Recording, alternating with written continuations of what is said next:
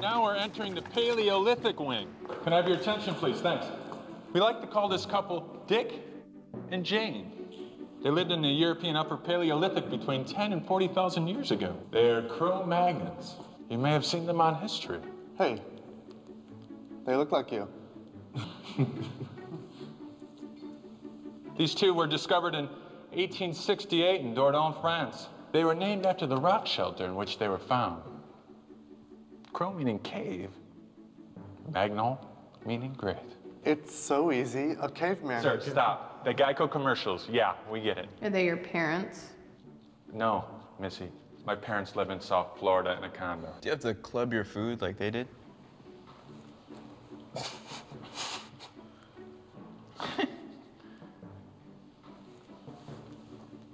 They ate a diet of grains, wild carrots, beets, turnips, and meat. Hey, I shop in an organic mart. Where'd you get your facts? Some TV commercial? Yeah, why not?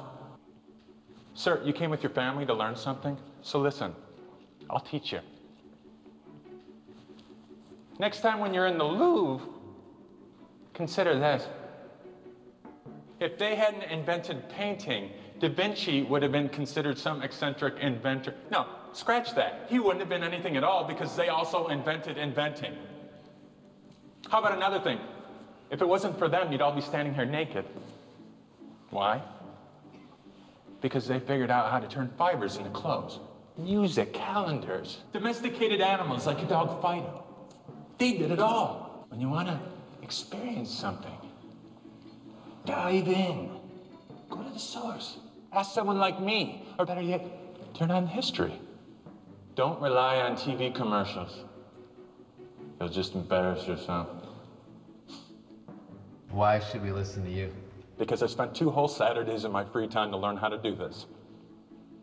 Yeah, you know. Okay, exits that way. Tour's over. Bye-bye.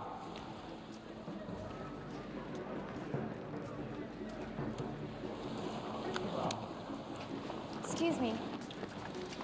I just wanted to say thanks. I learned a lot. Well, that's why I volunteer every Saturday afternoon for people like you. It was great. You like diamonds? Come on. I know a place.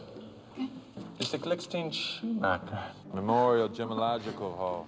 The minerals are complex and beautiful, just like